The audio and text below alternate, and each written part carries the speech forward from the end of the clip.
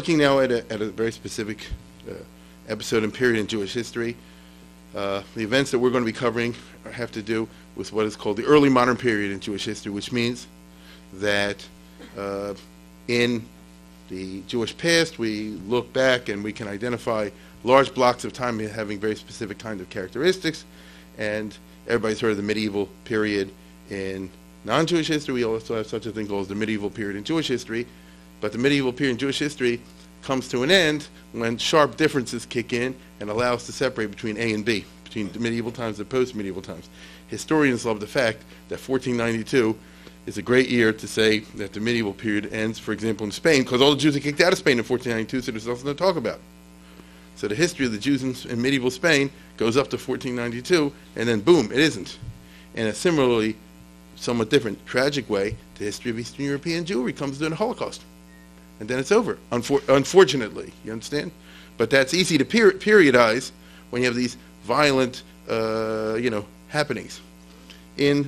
What we're going to be looking at, it's a little more complicated, but it's not that much more complicated. We do the same thing. We say that the Middle Ages, for the Ashkenazi Jews, who we're going to be focusing on, more or less comes to the end also around the late 1400s, say 1492 for argument's sake, approximately, simply because we make the case that significant changes kicked in.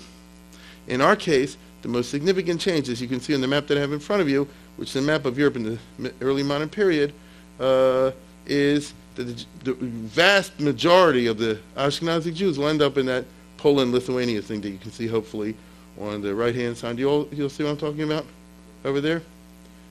Okay, light blue.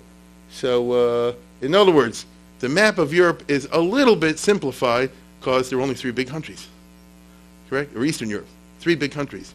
If you look over there, you can see Poland, Lithuania. To the right of it is Russia, or Muscovy as they called it at that time. And below it is the Ottoman Empire. So Turkey, Poland, Moscow, and Russia. That's all of Eastern Europe in those periods. This historians call the early modern period because it kind of is different from what had been before, but it's also different from what comes after the French Revolution, the period of modernity. It's an in-between kind of period, and it has its own unique characteristics in non-Jewish history, and it certainly has unique characteristics in Jewish history. For example, the Sephardim are kicked out of Spain and have to relocate in all kinds of ways in the Ottoman Empire, primarily in Italy and places like that, and you get a new type of Sephardim. Just to give you an example, it's not the Rambam anymore with people interested in philosophy and science. It's the Sephardim as we think of them today, okay? Which is a post-1492 phenomenon, broadly speaking. When it comes to the Ashkenazic Jews, so originally they were in France, where you all hopefully can see to the left of the map is where France were. That's where Ashkenaz originally was in time of Rashi. Then they were kicked out of there and they went to the right into that large area with a lot of little countries in it, which is Germany. At that time it's called the Holy Roman Empire. And then by the time you get to 1492, 1500 approximately, without going through too many details, just take it from me that 95, 98% of the Jews of Germany are kicked out of Germany and have to move to the right to Poland, Lithuania. On the other hand, look how big that is, Poland, Lithuania. That's my point. That's why I want to show you the map. We're dealing with the Polish Empire, or specifically what used to be called the Polish-Lithuanian Commonwealth. And that's because there are two big countries over there which united in a personal union. The Queen of Poland, back in the 1300s, married the Prince of Lithuania, the Agelio dynasty, and their children served as rulers of both realms. And this became even more solidified in the 1500s, and so that made them a strong country. The fact they had two countries that joined in a union to create a larger country than the sum of the parts. Very similar thing happened in Spain, whereas you can see below there, it's one country called Spain. That's the way we think of it now. It used to be two countries, Ferdinand and Isabella, Castile and Aragon. When they united, first through the personal union of the kings, and eventually they really united, they made a powerful country. That's not to say it doesn't have its issues, but it made a powerful country. If you want one closer to home, England, Scotland. Right? You always think of England like one big country, the United Kingdom as they call it. Goes back to a time when the prince of this married the princess of that or something like that, a personal union, and then they eventually joined together constitutionally at the hip. There are some Scotsmen that still don't like it today, but it's been around for a couple hundred years, and that has given England a power. So whenever you're able to do these kind of things, It gives you a certain, stability and joint power to using both parties for the common good. And anyway, without developing it too much, suffice it to say, I think that map speaks for itself. Which is bigger, France or Poland? Or even France and Spain is Poland's bigger. Right? You can see on that map. So we're dealing with the fact that the Jews get kicked out by the end of the Middle Ages of every country in Europe except Poland. But so what? Poland's bigger than most of those countries. So really, by the time you get to 1500, the Jews were expelled from England, from France, from Spain and Portugal, from almost all of Italy, from Switzerland, from Belgium and Holland and the Scandinavia, from Muscovy, from Hungary. You see what I'm saying? It didn't happen at one time, but it happened. But so what? They have somewhere to go. It's not like in the Holocaust time there was nowhere to go. You could always go to this big thing called Poland. And that's where they went. And that's why for most of us in this room, I'll bet you our ancestors come from Poland. Because that's where most of the Ashkenaz Jews end up getting dumped. And even if you're from Germany, for example, you call yourself a Yeki, chances are that really your ancestors went to Poland from Germany and then came back to Germany. There are some, not many, real pure-blooded, true blue German Jews that lived there all the way through.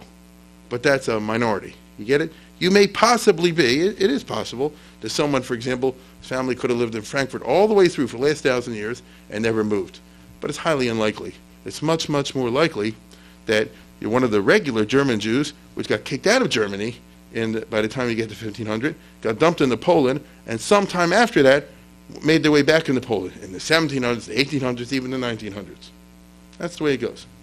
Now, the Jewish community in Poland, therefore, is what we're going to be focusing on. But as I'm trying to show you, when you get to the year 1500, and then for next 500 years or so, 400 years, the 1500s, the 1600s, the 1700s, 1800s, and down to Hitler, down to the middle 1900s, the Jewish community in Poland becomes Rov Minyan and Rov Binyan of Klal Yisrael, the largest Jewish community by far in terms of quantity as well as quality. No question about that. In terms of quantity, for some reason or another, nobody knows exactly why, this community that ends up settling and gelling in Poland has a baby boom, where no other Jewish communities that we know of ever did. Unless you go back to ancient times in Egypt, the Bnei Yisrael, Paru, Vayisher, Tzuvayir, Vayasim, Moses at one time. But as far as we know from regular history, the Jews in the Sephardim, for example, the Jews in Spain and Italy and Germany and certainly in the West, are always pretty much zero population growth as far as we can tell. It's just interesting. Maybe it has to do with the fact that you had a bad health, so bigger infant mortality, that's possible. But you had also bad health in Poland. For some reason or another, there the population explodes. So if you take it from a small number in the 1500, it's considerably larger in 1600, again considerably larger in 1700, again considerably larger in 1800, and so forth, down till the Holocaust. What Hitler did was to destroy the seed bed of the Jewish people, and the Jews of Poland will supply reinforcements, if you follow what I'm saying, for all the other Jewish communities. As I say, if it was up to the pure German Jews to keep up the Jews in Germany, they would dwindle away demographically into nothing. For example, the way the non-Jews are dwindling demographically into nothing as we speak, and that's why the Muslims are moving in and taking over Europe. Okay? If it would be up to the Jews in France, the West, Italy, and all these places, they would have dwindled into nothing. We see these things happen sometimes in America, don't we? Where certain communities, they just don't have any kids. After a while, the synagogue closes or the other thing closes because there's just nobody there to keep it going. So the Polish Jews, with its overflow, ends up supplying American Jewry, British Jewry, Italian Jewry, and all the rest of it, which is why I say, if you're Ashkenazic, if I will get you 10 or better, that you sometime or other come from this area called Poland, which includes in its left side something called Lithuania, in the lower side something called Galicia, on the right side something called the Ukraine and Kiev and all that. And, whatever you tell me your great-great-grandparents came from Volhynia or from Central Poland, it's all part of the area that we call Polish Jewry. If you're a Russian Jew, that's just the borders change, that's all, but it's all part of that Polish stuff, okay? If you're Austrian Jew, it's all borders change, but it's all part of that Polish stuff. Okay, now, there had been Jews in Poland way back when, back in the Middle Ages, but they didn't count. By that I mean that in Jewish history, we not only look at where people are living, but we also look, as I said before, not simply in terms of quantity, but also in terms of quality. I'll give you an example of what I'm talking about. There's a ton of Jews living in Buenos Aires today. You don't hear anything about them. A lot more Jews living in Buenos Aires than live in Baltimore, Maryland. In spite of that fact, which is a fact, I can tell you that little, puny Baltimore, Maryland makes a much larger contribution to Jewish culture and Jewish vitality than Buenos Aires. Because you have yeshivas there, you have schools, you have this, you have a very rich Jewish life in a way that you don't have over there. There have always been Jewish communities which might have had size or something like that, but were, in the cultural sense, non-contributive, decadent, as we might say. And this is true, for example, of the Jews in Poland who live in the 900s, 10, 11, 12, 13, 14. You don't hear anything about them. I mean, I could go and give you facts and figures. Who cares? Not for our story. But they become significant around 1500. And from that time on, the Polish Jews, if you understand that term in the sense of those living in there, become the dominant force in Jewish life and culture down till today. Whether you realize or not, everybody in this room and everybody everywhere is totally dominated, whether they like it or not. You can say it's good or bad, are totally dominated by cultural, Torah, religious and other trends that emerge out of the Polish Jewish community. Right? The only ones that are not, to some degree or another, are the real pure Sephardim, and even they are, if they want to get down to it. So you name it in terms of a movement, it comes out of Polish Jewry. The Hasidim, the Misnagdim, the Kabbalists, the yeshiva types, whatever. Zionism, socialism, you want your religious type of Jewish culture, you want your non-religious type of Jewish culture. It all emerges out of this incredibly rich, culturally vibrant Jewish community, which was there until Hitler times. Right? Now, this really begins, as I said before, in late 1400s, early 1500s. And the Jews in Poland will create, at that time, a remarkable community, and therein lies the tale. Basically, what you're talking about is that Jews from Germany, primarily, have to run away from Germany, Eastern Germany, as you can see on the map over there, the Holy Roman Empire, and have to run into Poland.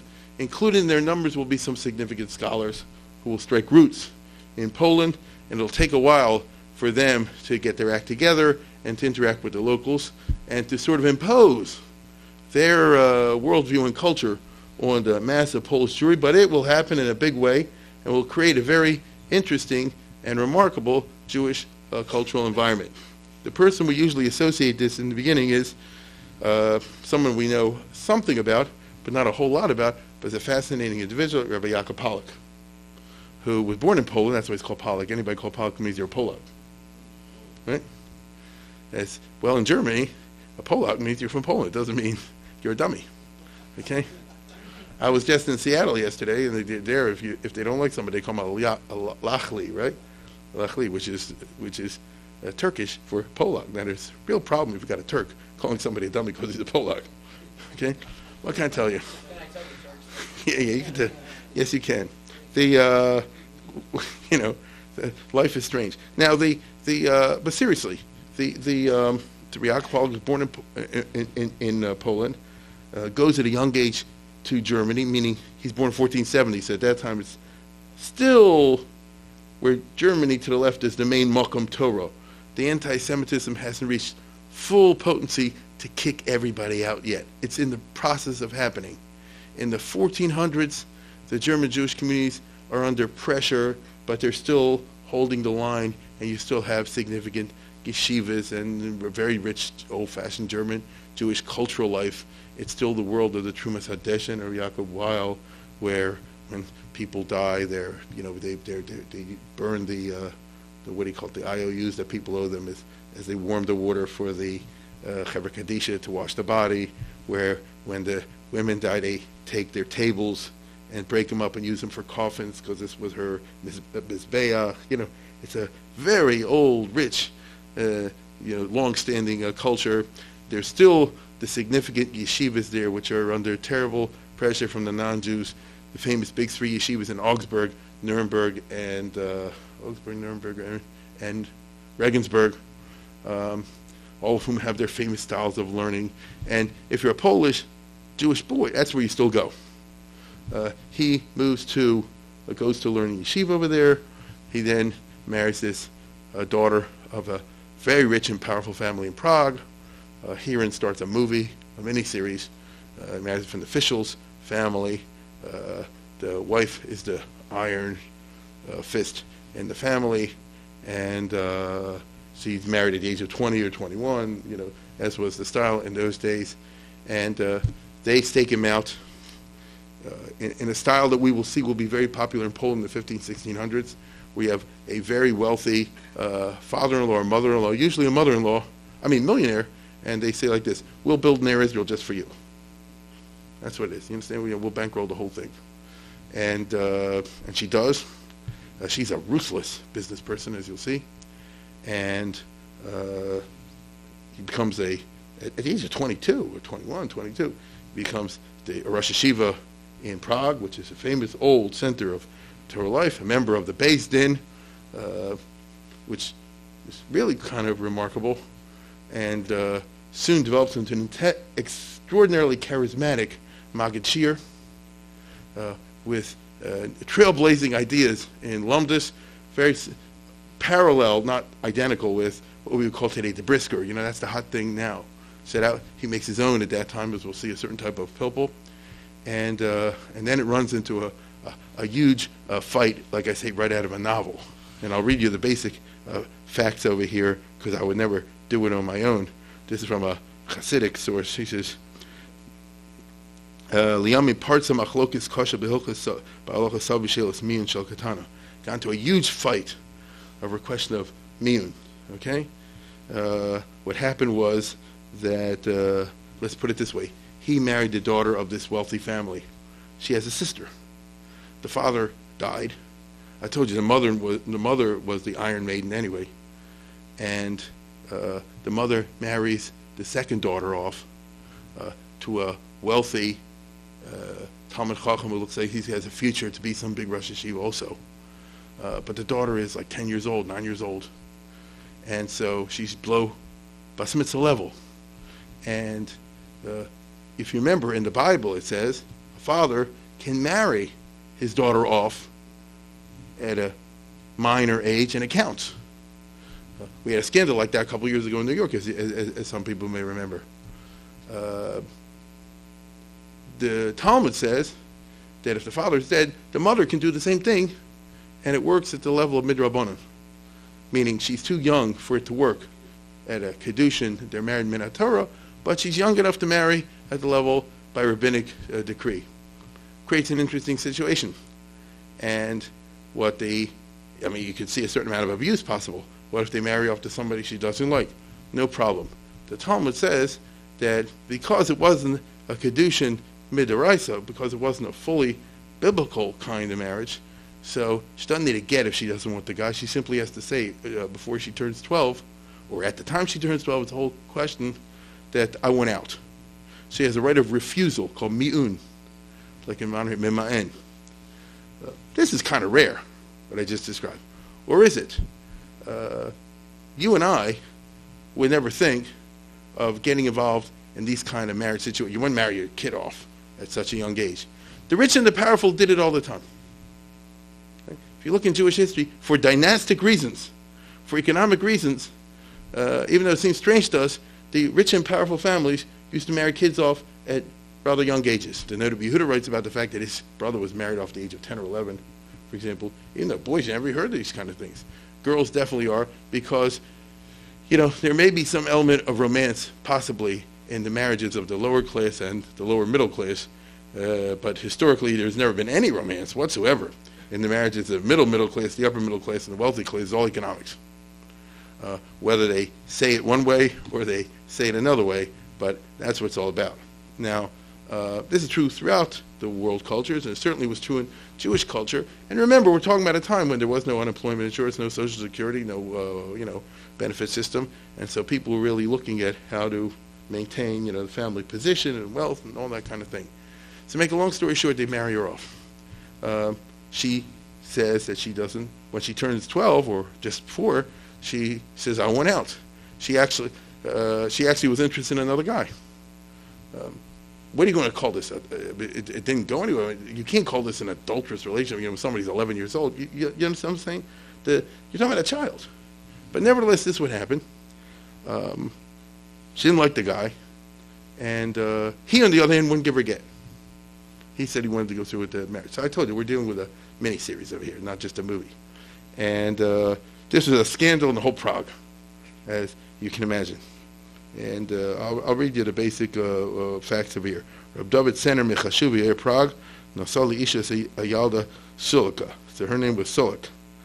B'terem lo Yud when she was a minor. Ramosha Fischels, the girl's father, was gone. It came Macing time, and she was gone. And Sulika B'sirvalios Lisha Reb David. She didn't want to go through with the marriage. She said she wants to refuse. Gam ima Rechel chamosel shavighoy b'deizu. Her mother supported her. Rechela. Vila Rav David Sen Receival says get. The husband doesn't want to give a get. Sham B'siros Mama, they tried to persuade him and all that kind of stuff, and he was obstinate. Limda national silka litos ki hoisa v'hoisa yisama me'avik shikitchel David b'schus l'mayim fe'ter kedusha. So she was advised then, well, because after all, she's no scholar. Who even in this room heard of this until I just mentioned it now? So they said, there's a way out, and you can do something called miyun. You can say you refuse. And they told her to do this, and her brother-in-law, who's 22, 23 years old, Yaakov Pollock, who I just mentioned before, accepted that idea. He said she can do it. And he said like this, he gave her, remember, he was a member of the Beis Din of Prague, he gave her a heter, to get married. So you can just see the front page of the Prague Jewish Times. Okay. Now, Chamishim Shona, problem was that we're dealing with Prague, which is part of German Jewry at that time. It's not in Poland, it's part of the Holy Roman Empire, as you can see sort of one upper, where is it? Where it says Habsburg over there, that's the area of Prague. The problem is that Kechamishim Shana Lefnei Mikrazet Tikkun Reb Menachem Merzberg Megidoli Aposkim, 50 years prior to this, one of the big German rabbis, for policy reasons, had tried to push across the idea that you can't do miyun anymore. And the reason is because there were a lot of abuse in the system. Girls who were doing when they were too old. At that time, they already really had a status of already being married. If they did it, I'll give an example. You're 13 years old, 12, 14 years old. If you haven't done anything, then you were fully married. And they said, no, we're not. And they went ahead and got remarried without a get. And there was a whole, legal hefkerah situation happening in places like Germany. And so he was a big Ashkenaz rabbi at that time, although nobody's ever heard of him today. And he tried to get across the idea that we're canceling this option. So what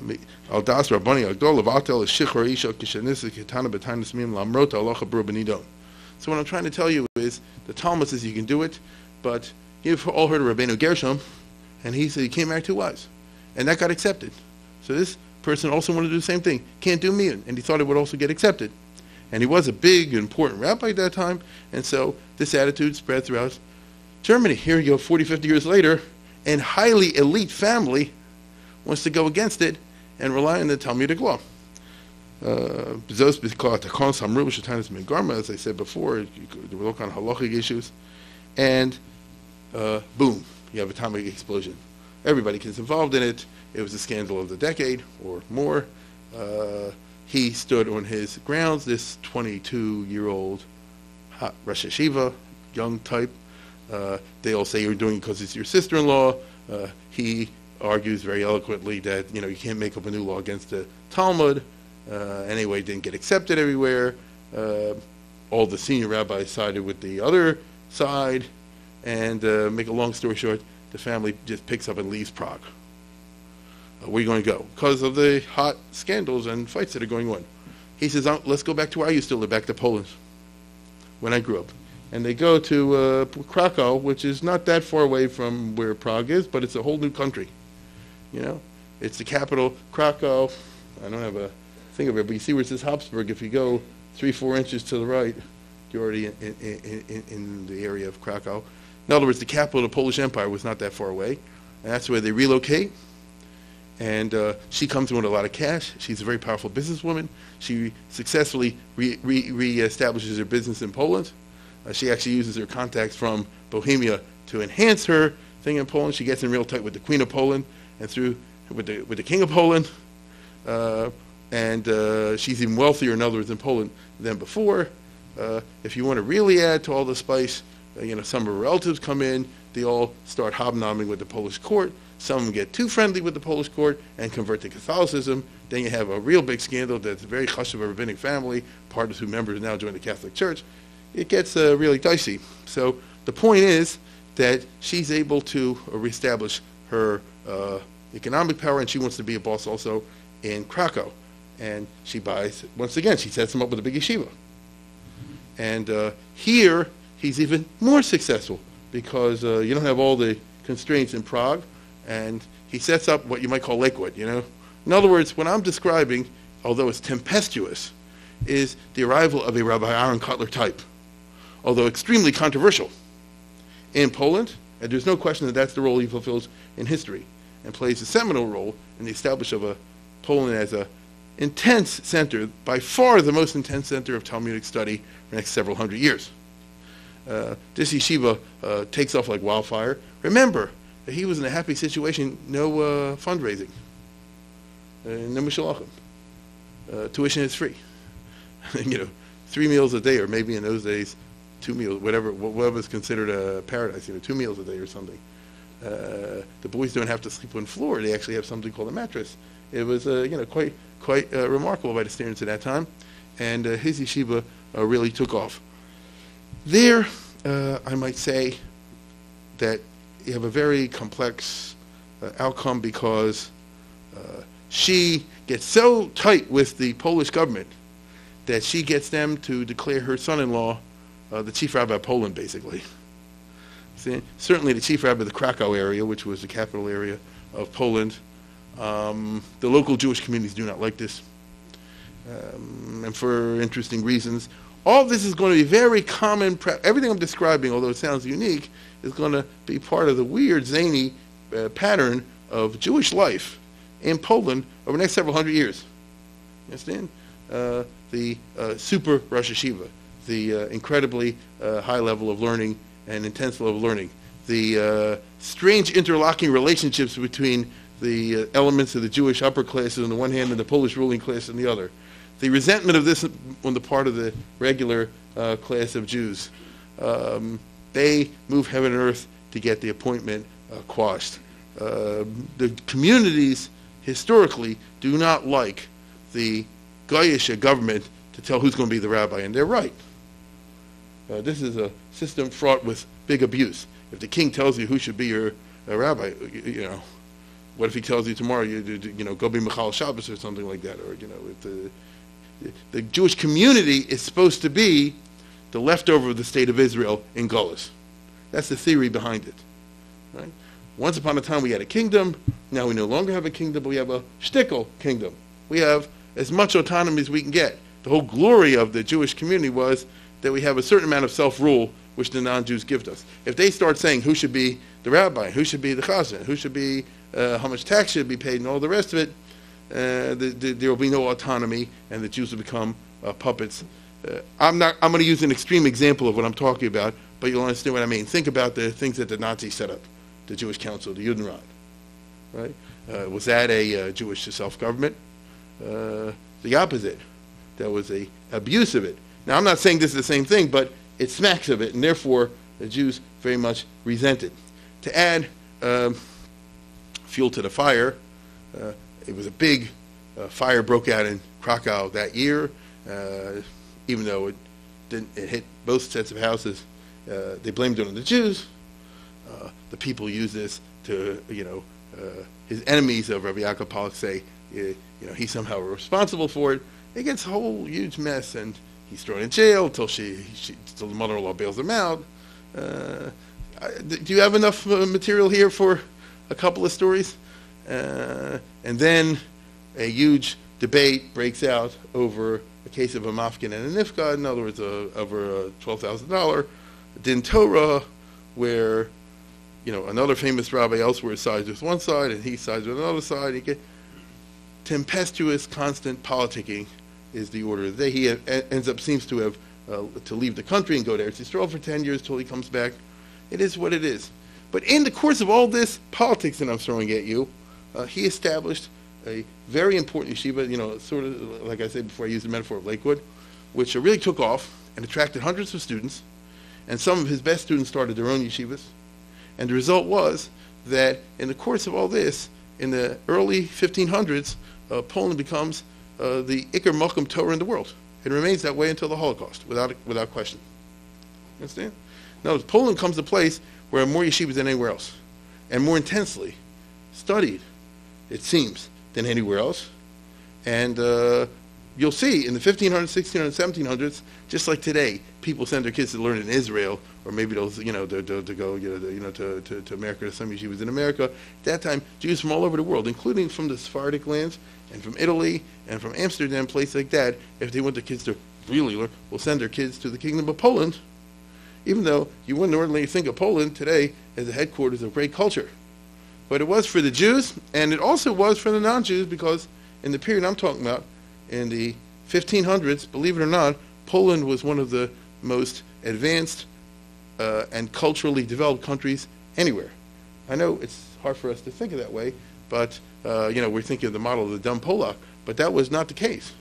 Polish Empire in the 1500s was very closely connected, for example, to Italy, was a major center of the Renaissance. I'm not giving a test over here and asking you to remember who are the scientists and the architects, who characterized what they call the brilliant period of Polish culture. I can just throw you the name of Copernicus to give you one example. Okay, we ordinarily don't think of this as something coming out of Poland. Now, believe me, the Poles know this, and they kick themselves. How do we go wrong, and how do we lose this, and all the rest of it. But once upon a time, they had it. And so don't be surprised if the Jews, who are now located in Poland, will, in their own uniquely Jewish way, parallel this. As I say before, in a uniquely Jewish way. They're not going to be part of the Polish Renaissance, but they're going to develop, so to speak, a Jewish one. But what do we mean by the term Jewish Renaissance? So here I have to explain a very key point in all this. And that is, the Jews will get rich, as I'll explain in a minute, or many Jews will, in Poland in the 1500s. But they're going to bring their cultural attitudes from Germany with them. And the result is going to be a highly unusual situation, which I don't know ever exists anywhere else, unfortunately, in which the rich people are going to express their wealth not by supporting artists and painters and poets and things like this, as Jews may have done in other cultures, but by supporting learning, by supporting yeshivas. We live in America. I don't have to tell you that it's tough. We don't get any real money from the guys with the big money. We get little money from the people with the big money. I'm not even in the business of raising funds. But whatever, you get for the TA, Beis Yaakov, Ner Israel, Rambam, or you name it, even if somebody gives, as they rarely do, $1 million, that's a drop in the bucket compared to what they spend on other Narishkeit. I'll just give you one example. Compare what the Harry Weinberg, for just one example of many, what they spend on Jewish things, let alone Torah things on the one hand, versus what they spend on other things. And if you take the trouble, I'm sure you can look it up online, what Jews, I'm talking about Jews, spend on all kind of mishigasin is in the tens of millions. Again, I'll just drop you one out of many. Bloomberg, a couple years ago, maybe some of us remember, the mayor of New York, gave $325 million to Hopkins, because he went to Hopkins as undergrad.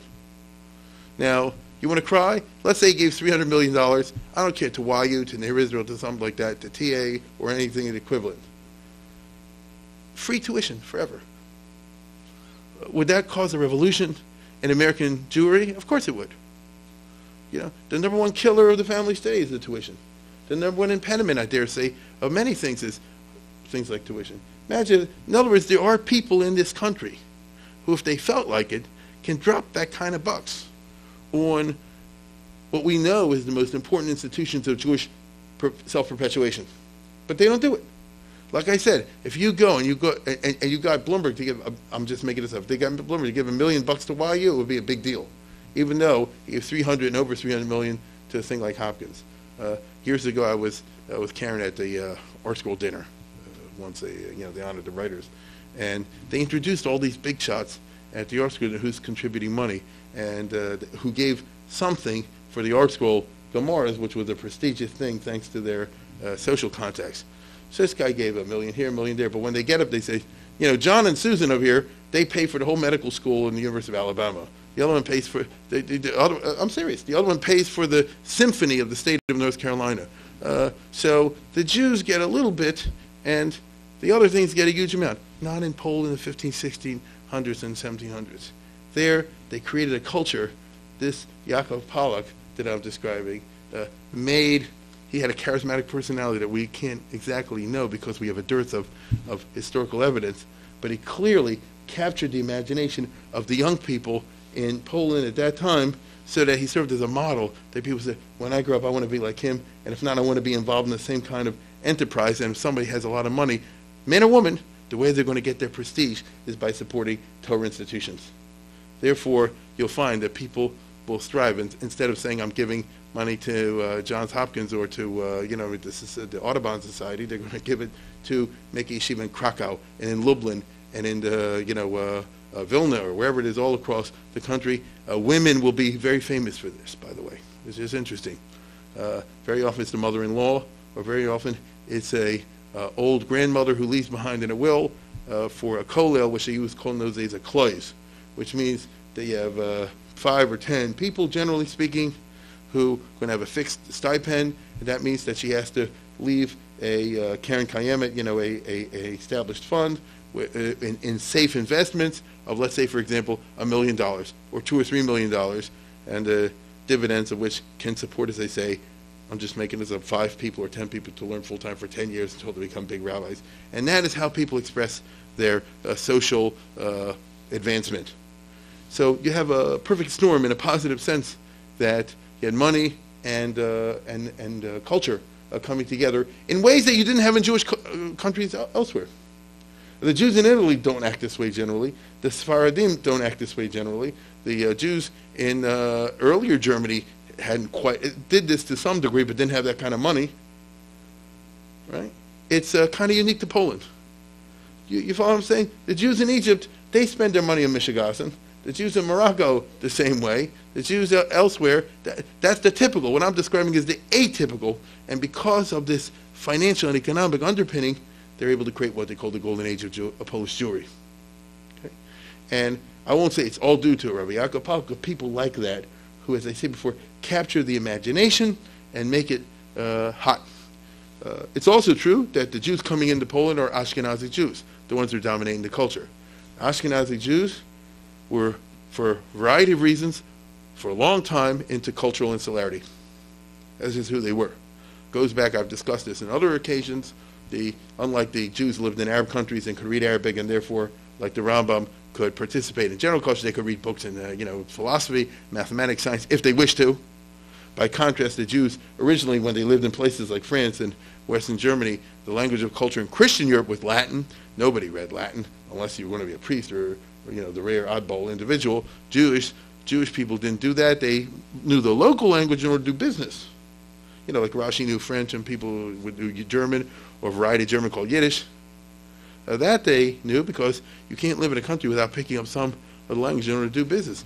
But culture for many centuries in Christian Europe was Christian. There was no secular culture at all prior to the Renaissance. Therefore, over many centuries, the Jews had developed the attitude of insularity. There's nothing to read out there. The only thing we can read is our own books. We better concentrate on reading our own books and mastering them.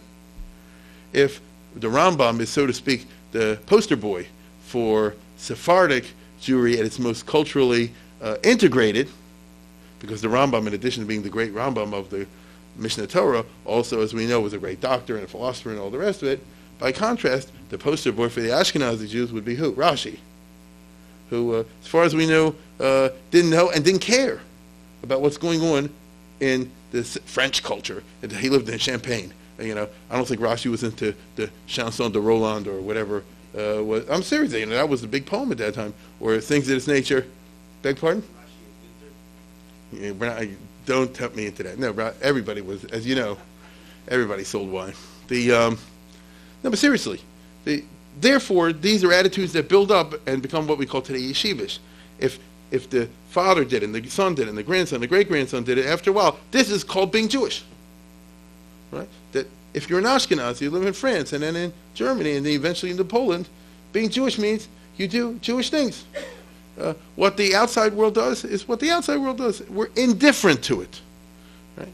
Now, what about the fact that the outside world was radically changing culturally? So by the time they get to Poland, there's something called a Renaissance, which means it's not only Christian anymore. Since my father, my grandfather, my great-grandfather, great-great-great-grandfather did it for so many generations, the attitude among the Jews who end up in Poland being the arbiters of culture is, we don't care what the Goyim are doing. You know, the Renaissance is nice, it's interesting. Maybe they pick up here and there. It's very clear that people like the Ramon de Marshall, if you know about it, were aware of cultural trends going on in that time. In the same way that people in this room, I imagine right now, are generally aware possibly of some cultural trends, but certainly don't really participate in it. Who here subscribes to a magazine of high culture and, you know, let alone things like, and who in America altogether has heard of philosophy today? Who in this room could, I always ask this question, who knows the name even of a contemporary philosopher or, you know, leading intellectual figure? It's rare, okay? Whereas once upon a time, it wasn't that way. So these Jews bring these attitudes together, and as I say before, you have a perfect storm. You have people who are going to make money. You have people who are culturally insular. You have people who now see people like Yaakov Pollock and others as these Rashivas are the rock stars, which is really what they were looked at. And everybody really dreams of the fact, boy, I'd like to make a lot of money, make a yeshiva, and we'll call it the Katz Yeshiva. You see? And that would really be something. And then people would look back and say, oh, he or she was a great benefactor of Torah and all the rest of it. You see? So this kind of synergy is sort of unique to Poland. The only other piece I have to throw into it tonight is the economic one. And that is, well, the Jews don't simply end up going into Poland because they have nowhere left to go. We have to ask ourselves the question, if every other country in Europe kicked the Jews out, why didn't Poland? Right? You know, I've concentrated on the Jewish side of the story. Why didn't the Poles say, the Russians don't want you, the Scandinavians, the Belgians, the Germans, the French, the Spanish, you know, it must be true. They're really scum of the earth. I mean, believe me, in these centuries, you have no idea of the low estate in which Jews were held. I mean, you just have to understand. I'm going to tell you something. I mentioned it the other day elsewhere. I'll tell you something I bet you don't know that'll shock you. In the Turkish Empire, you see over there, the Ottoman Empire, in most of the places in the Turkish Empire, if you were Jewish, you were not permitted to convert to Islam. Jews are too low of a dog and a scuzzball to be admitted into the Islamic Ummah community. That would be insult to Islam. They're disgusting creatures. If a Jew really wanted to convert to Islam, they say first you have to become a Christian, and then you convert. I'm serious. They would say, go to the priest, get converted to him, and then come. Then it'll be a Christian converting Islam. All right. You understand? Christians are sort of like worthy opponents. Jews are the dogs of dogs. You can't imagine in the Islamic culture what it is to call somebody a Jew or to say that your ancestor was Jewish. I know they're talking now about religion of peace and all the rest of it, besides the obvious lies of all that. I'm telling you how Islam traditionally viewed the Jews. Now, a clever Jew, could, you know, especially with education, could hook up, as they end up doing in the Turkish Empire, with a sultan or a pasha or very much somebody in the harem. You know, a Jew could get around it if he was very clever, but that's the exception. The rule is that you're a dog of a dog, and as I said before, think about the fact they won't let you even convert. That there'd be a chilul Islam, whatever, to allow someone who's to allow someone. So same thing, not quite, but it's very similar in Europe. A Jew is like the lowest of the low. So why did the Poles let him in? So the answer is for the same reason that we let the Mexicans in. You see? In this country, the last 30 years and more, it's just a notorious fact. They got all kind of laws in the books. They don't allow illegal immigration in, and they do. It's an interesting fact that we call ourselves a country of laws, and yet presidents of the United States who take an oath to uphold the Constitution and protect the laws of the United States will come out openly and say, we're not going to enforce the immigration laws. And what's the answer they always give you? They're doing jobs that other people don't want to do. Bush said it. Obama says it. He's attacking Arizona now, but that's basically what he's saying. Bush Sr. said it. Clinton said it. It's not a matter of what party is. It is what it is. In other words, what you're saying is economics trumps everything else. That's very characteristic of a society in which it's really capitalistic. In other words, the money people are the ones that have the final say. So the laws don't really count. They control which laws count. Right? There are laws on the books, but we all see that they're selectively applied. Okay? I mean, we're living this as I speak. So, in a somewhat similar vein, Poland at this time was going through a process in which the nobles were gaining more and more power. They had had plenty of power already earlier, but they increased it exponentially in the 1500s. Poland, this whole area that you see over there, blue area, was divided up, almost all of it, not all of it, but almost all of it, into thousands of pieces of land owned by noblemen. The king had his land, but so did others. Some of the nobles had a lot more land than the king did. Furthermore, in the 1500s, the nobles are able to, when the Jagiellonian dynasty died, the one I mentioned before, make a new clause in the Constitution that from now on the king will be elected, and that it won't never be a father and son. That way you make sure that no family will get a lot of power. And that way you're making sure that there'll never be Henry VIII will arise, a king that's too strong for them. They also had, in the ancient Polish constitution, the famous rule of unanimous, liberum veto as they call it. No law is passed in Poland unless it's a unanimous in the Polish parliament. And the Polish parliament is the collection of the nobles. That's an ironclad guarantee that no law will get passed that could possibly hurt the interests of a single nobleman. Let me ask you the following question. How many laws would get passed in the United States of America if you had that unanimous? Do you realize when Pearl Harbor was bombed, there was still one who put against the war? You know, that's Jeanette Rankin. You get what I'm saying? It wasn't the whole Congress. You'd think the Japanese bombed us, and Roosevelt gave that famous speech, "A day will live in infamy," and everybody was rah, rah, rah. But there's one that was against it. It was Poland. Okay? So the point is that for their own reasons, they developed a kind of a political system which, by its very nature, was one that militated against a strong king and a strong national sense of policy, and rather was decentralized. This was good for the Jews. Right. Why was it good for the Jews? It means that the people who are in charge of the power are strictly looking at economics. And that's their most important value, rather than national culture or things like this. Now, this whole blue area of Poland and Lithuania, there aren't that many Poles in it, and not that many Lithuanians. I'm serious. They were a ruling class. It's a major part of our story. The Poles were defined in those days, not in these national ethnic terms that we have today, but they were defined as a bunch of nobles. I think, if I remember correctly, there were 17,000 of them altogether. Right? 17,000 nobles and their families. That's not a lot from an empire of millions. So, you understand what I'm saying? The term Poland itself was in their minds, Polish historians tell us this today, was in their minds, coeval with the notion of a elite class. And they owned almost all this land. In addition to this group of nobles that owned all the land, there was a relatively small middle class. They're Polish, they're educated, they're college grads, let's say like this, they teach in university, they're doctors, they're teachers, perhaps they're middle and high merchants, very few of them. The vast majority of the population, peasants, uneducated, slaves. Actually, they were serfs, so they really were slaves. So it's a Medina in which there's a small group of people that own everything. Everybody else is their serfs, very similar to the United States of America today. No, but and was formerly in there. And so the policy of Poland is obviously made by these people, and they own land. How are you going to develop it? They're not sending their kid to the Harvard Business School, not in the 1600s, not in the 1500s. So what are they going to do? They're going to hire the help. Right? This is what third world countries do today. Let me ask you a question.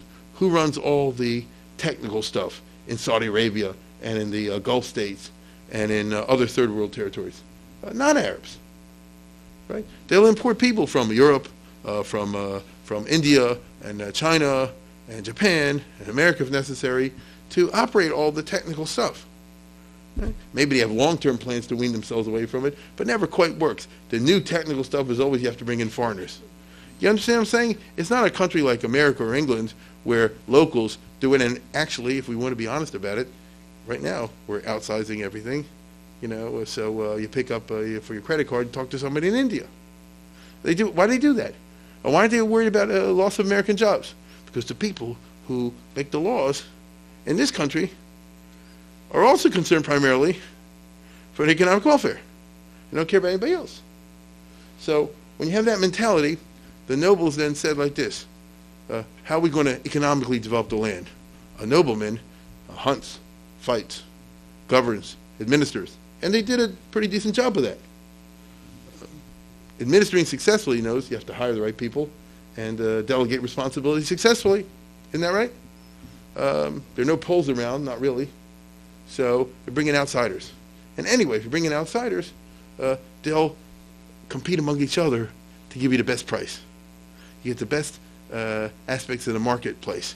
So these nobles bring in Scotsmen, Italians, Armenians and Greeks, Germans, I'm sure I'm forgetting a couple different nationalities, famous groups and ethnic groups that are renowned for business skills. You know how it goes out there. Not every group in the world is renowned in business areas. Some are and some aren't. I'll give you an example today. The Chinese are very well known. They go all over the world. They're very good in business.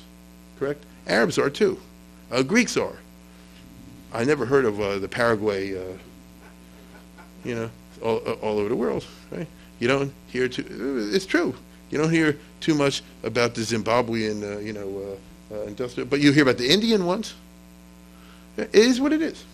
So the groups I'm talking about in that time were renowned for their business acumen and things like this. The Scots, as I say before, the Germans, the French, the Italians had this. The Jews. One of the groups, not the only one of the groups is the Jews. Jews come in, and generally speaking, they will find a way to be of economic service to the nobles, and they'll have to compete in a ruthless war, which is encouraged by the nobles because the more competition you get among the different groups, the better product they get at the end. Isn't that right? The French guy says, listen, you give my cartel this job to mine your copper and market it elsewhere, and we can promise you $500,000 a year. The Italian comes along and says, I can make it $550,000. The Greek comes along and says, I can take you $700,000. Now they're cutting into their own profits, obviously, but they're doing it for the purposes of capturing a market and killing the competition. The poor Yid is going to say this: I can get you $850,000. At least him, $10,000 as profit, but it's better than nothing. You see, and there emerges a ruthless war of business competition encouraged by the nobles. In the 15 and 1600s, between these different sets of economic network cartels, as I said before, between the Armenians and the Greeks and the the French and the Italians and all the others that I said, the Germans, the Jews win. See? And they win because of what I said before. They'll go the cheapest and they'll make the biggest sacrifice in order to get it. You understand? Now, I want you to understand, if you make 1% of $100, it's not a lot of money. If you are able to get a huge contract, 1% is a lot. And so the result is that the Jews find a way to be of service, ruthlessly be of service to the nobles. And for that reason, there's not the slightest effort ever during the period the Jews are in Poland and Lithuania to expel them. You understand? When all the other countries were kicking the Jews out, as I said before, it never even popped up in the Polish parliaments or at places like this to get rid of the Jews. Any more than is realistic today to say they're going to send all the Hispanics back. It's not happening. Whether you want it or not, it's not happening. They could do it, but they never would. However, there's one extra point over here. In this country, people are afraid too many foreigners coming in, they'll take over the country. I'll give you an example. They're worried Mexico's going to get back the Mexican War. This country took from Mexico, as you may know, California, Arizona, New Mexico, Texas, and so forth. There's a political threat. Jews, no political threat. Every Polish nobleman and every Polish Catholic knows those Jewish dogs can be kicked out at any moment, which was true. There's not a chance that they can ever take over the country. Furthermore, the Jews are 100% aware of this also, and you know and I know. The Jews had no interest in taking over Poland. They were simply happy if they'll be allowed to live there and, so to speak, be left alone and make a few bucks on the side. If the Jews will be allowed to have their own communities and built up a yeshiva or something like that, ma tov v'manoim. They'll consider themselves to be almost in a paradise. To a prisoner trapped in a jail, if you double the size of the jail and put in a flower pot or two, especially you send him a salami, what more do you need? Right? He thinks he's doing good. That's the unfortunate reality the Jews are in the 15 and 1600s. You look elsewhere, and it's so bad that Poland, even if they spit on us, and even if they hold us in contempt, if they leave us the heck alone, and there's no attempt to kick anybody out, and you have full religious freedom. Granted, you have religious freedom because they hold your religion in contempt, and they figure what these Jews do in the synagogue is so ridiculous, we're not even going to pay attention to it. Fine. The Ramah, as I'll speak about next week, we're going to close down in a minute. The Ramah, who emerges as an iconic rabbinical figure in the 1500s. Rabbi Yaakov Pollock has a son-in-law, and his son-in-law has a son-in-law, and that's the Ramah. So this is from the elite top families. They're all millionaires or married to millionaires. They all have these sweetheart deals where they have whole yeshivas which are bankrolled by one person. They don't have to have any fundraisers. They don't have to worry about some rich person stepping on their toes. They're richer than the rich person. Yeah, there's a rabbinic paradise. They fantasize about this today. Ramah writes to a student of his who got a stella, a position as rabbi of a community in Germany. And it's very famous. He writes to me, so like this: I'm happy, very happy for you, because you're a close student of mine, that you ended up with a position, all the rest of it, but not me. I'd rather have a dry crust of bread here in Poland than a big meal in Germany, because you have all the anti-Semitism there, and it's not worth it. Now, believe you me, Ramah did not have a dry crust of bread in Poland. Okay? Jews in Poland did a lot better than that, but you understand what he's saying by it. They considered the relative absence of anti-Semitism. I repeat, the relative absence of anti-Semitism. What was in Germany versus what they didn't have in Poland to be a paradise. And so we have over here the foundations for what, as I said, was the most significant Jewish community, certainly in the last 500-600 years, without question, arguably even longer than that, and which will emerge as one of seminal influence in the formation of anything Jewish. In the 1500s, and as time goes on, there'll be more and more. By the time we get to the 1600s, it's not even a question that they're leaving the Sephardim behind in the dust. It's not even a question. And we'll try to round this out with the remarkable culture that the Polish Jews develop. And then, of course, you'll see why it was that what happened in 1648 and 1649 really came as a thunderclap to them. It was completely unexpected. And they weren't sure how to react. It's not the way the story was supposed to go. The way the story was supposed to go is they live happily ever after in Poland until the Mashiach comes. Same way like the American Jews today. You live happily ever after in Baltimore or wherever, and then one day you'll get a phone call, get on the plane, the apartment is all built for you, and it was a seamless and painless process. And then of course they get their wake-up call. That's it for tonight.